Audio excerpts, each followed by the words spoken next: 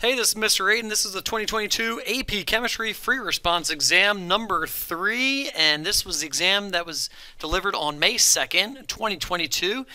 This is the third question, the last of those 10-point problems. If you want to get more information, go to MrAiden.com, and MrAiden.com is where, if you're a teacher or you're a student, you want more information, you want more free response questions, more multiple choice questions, more resources, it's there at a low price. So let's get to this exam. The first question starts off with a basic electron configuration of the ground state of aluminum. So you look on your periodic table, we got 1s2, we got 2s2, we got 2p6, we got 3s2, and we got 3p1, and that is the ground state electron configuration of aluminum. And the second question is a justify your answer. It's an explain your answer. So remember, with any kind of justify or explain, we want to do a claim, an evidence, and a reason. And think about it. Our claim is already given to us. We know the claim. What is the claim? The claim is the radius of the aluminum atom is larger than the radius of the aluminum plus 3 ion. And so they've already given me the claim. But now we want evidence. Where do we go for our evidence? Our evidence comes from our periodic table. We need to be talking about what is similar, what is different, and we know that an aluminum atom and an aluminum plus 3 ion both have the same number of protons, which means both will have similar nuclear charges. But what is the big difference is aluminum plus 3, the ion will lose 3 electrons from the 3s2. I'm going to do 3s2, 3p1 subshells. This reduces the ion's radius to only contain electrons in the n equals 1 and n equals 2 principal quantum energy levels. And so what does that mean?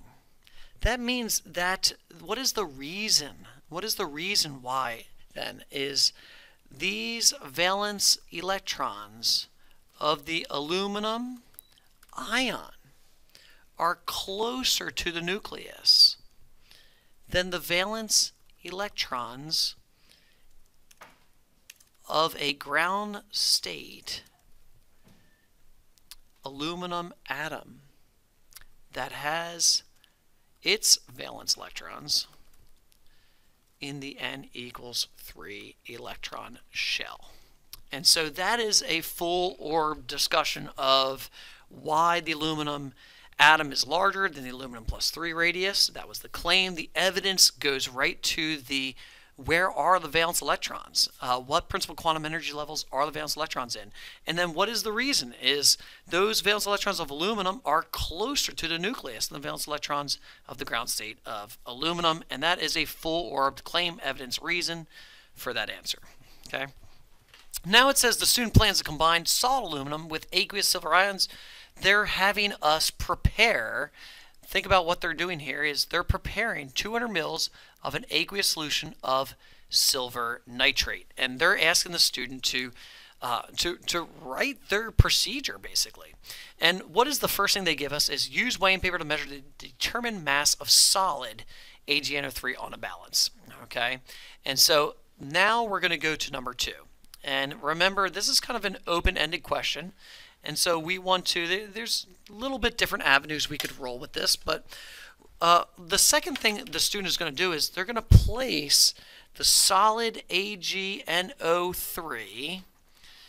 that was measured, and you might say carefully, into a 200 milliliter volumetric flask. Because that volumetric flask does one thing in life. It is going to measure exactly 200 milliliters of the solution. Okay? And then what is going to be happening in number 3? Number 3 is we're going to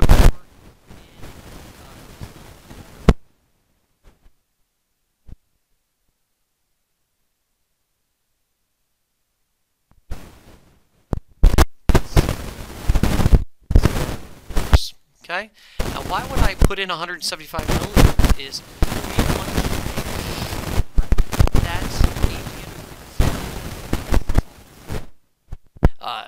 we bring it to volume. Okay, so number 4, I'm going to put swirl the 200 milliliter volumetric flask to ensure the AgNO3 solid dissolves completely. We want to make sure we dissolve that completely. And then last is number 5. We don't have to use all the spaces. So number 5, what are we going to do in number 5? We're going to fill to volume with DI water for the 200 milliliter volumetric flask. And we're going to invert and mix. Okay, and that is a good procedure for the student. Putting the AgNO3 in the 200 ml volumetric flask, put enough water in order to dissolve it. You swirl, you dissolve completely, fill to the line, fill to the meniscus. Fill to volume is a chemist's way of putting it for the solution, and that's how we make our solution. Now we have a little particle diagram going on here, and the particle diagram is going to be really important if you count the number of particles. Take a look at the amount of aluminum solid. We have 1, 2, 3, 4, and what we want to do is this, is we want to kind of do an ice chart here. Okay, that is how I think about doing these problems. We have 3 Ag plus in equilibrium, where it's going forward into aluminum Al plus 3 plus 3Al solid. Okay, and so let's think about initial change equilibrium, or the end per se. We have 4 aluminum particles here. How many Ag plus 1s do we have? We have 1, 2, 3, 4, 5, 6, 7, 8. How many of everything else do we have? We have 0 and 0. Now what do they tell us at the end or at equilibrium? When it comes to the end, we know we have 2 aluminum particles left. So remember, your change is your molar ratio. And I'm going to put this in green. Our change is our molar ratio, which means 2 particles decrease. This is a 1 to 3 ratio. For every 2 particles we decrease 6. Again, we're keeping with the ratio. Aluminum to aluminum plus 3 is a 1 to 1 ratio. So for every 2 we go down, we're going to go up 2. Again, the aluminum plus 1 and the aluminum solid is a 3 to 3 ratio. For every 6 we go down, we're going to go up 6. So at equilibrium, we're going to have 8 minus 6 is 2 particles left, 2 particles of the aluminum plus 3, and 6 particles. We have a conservation of matter. So what's going to happen? I have 6 particles of aluminum solid. Sorry, not aluminum solid. Ag solid. This is Ag, my bad. So 6 particles of Ag solid. Ag solid is much bigger, so we got Ag. We got Ag. It's a solid. Gravity is going to be affecting it. It's probably going to plate a little bit on the aluminum. We got these big particles, Ag solid. Okay. Now, how much Ag plus 1 do we have? Ag plus 1. We only have 2 particles of that Ag plus 1, and that's going to be in the solution, is Ag plus 1. And we also have aluminum plus 3. How many aluminum plus 3s? We have 2 aluminum plus 3s. You can see how that aluminum plus 3. And we have a conservation of matter. We have a conservation of charges. We have everything perfect in my diagram, in my particle level diagram. Let's keep going. We're going to try to find our standard reduction, using standard reduction potentials. We're going to calculate our standard cell potential, our E. And so think about it. Our aluminum plus 3, we're multiplying this one by 3, but remember, this is not per mole, so we don't multiply that. We have Ag plus 1, Ag plus 1. You can see in my reactants, we multiply by 3, but we don't multiply the voltage by 3. It's not per mole. So we're going to keep this the same, which means if we do not flip that, that is the cathode, and that is the reduction. That is the thing that's being reduced, and which means that is also gaining electrons, which means we're going to have to flip the aluminum. You can see the aluminum solids over here, aluminum solids over here. We're going to have to flip this. The reaction that I flipped is the anode, isn't it? And it is the oxidation, which means we're losing electrons for oxidation. And so this voltage will be flipped to positive 1.66 volts. So we have positive 1.66 volts plus positive 0.80 volts, and that ends up becoming a total voltage of 2.46, positive 2.46 volts. That is the standard cell potential. And when E is positive, that means this reaction is thermodynamically favorable. The delta G is going to be negative. And what do you know? What's the next thing they asked me to do? Is, can I figure out what the delta G is? Will my delta G be positive, negative, or zero? So remember, the first thing we want is our claim, don't we? We want our claim. And so let's write this out. And we'll write this out. I'll type this out so that you can actually understand it. So what is the claim? The claim is the delta G, and the delta G will be something. Will it be positive, negative, or zero? That's my claim. What is my evidence? My evidence, I'm going to go to my equation. The delta G equals negative NFE. Negative NFE.